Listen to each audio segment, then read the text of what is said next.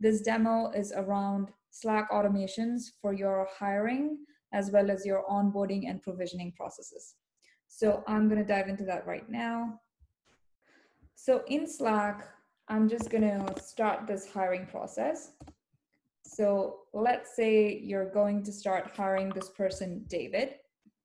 This creates a channel in Slack around hiring David, and it's going to pull in all of the information from everyone who's interviewed David and has put in that information into your ATS system.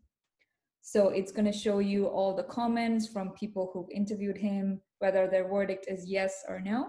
So you can see that here. Now, based on this and your own interviews, you decide, you want to hire him or not. In this case, you're hiring him. So within Slack itself, you're going to say create offer.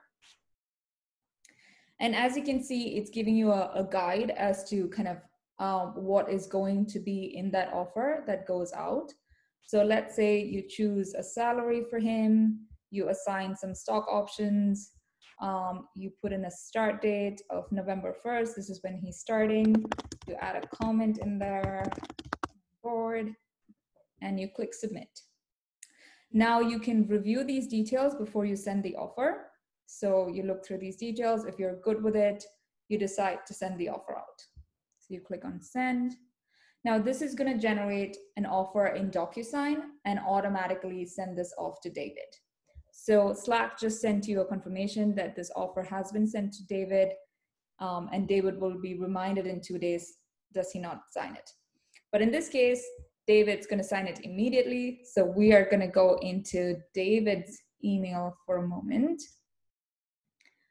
And here you can see that David has received an offer.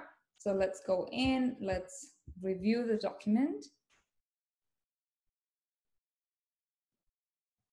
And in this case, I'm being David, and I am going to go and sign. So I'm the hiring manager for him.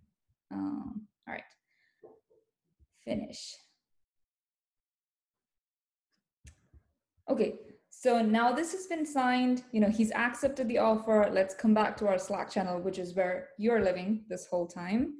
So we're going to give it a couple of minutes, and you should get an alert saying David has accepted the offer.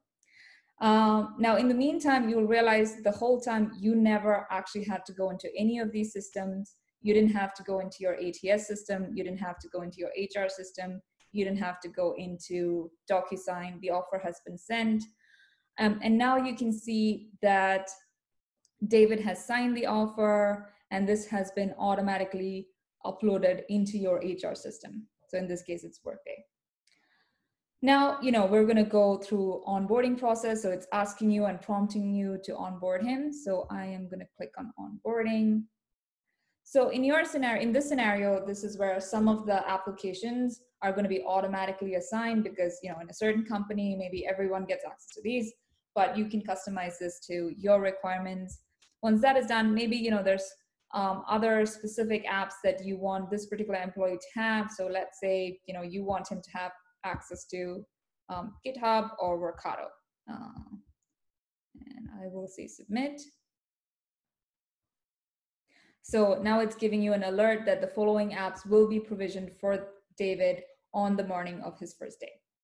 So I can confirm applications. Perfect. So that's done.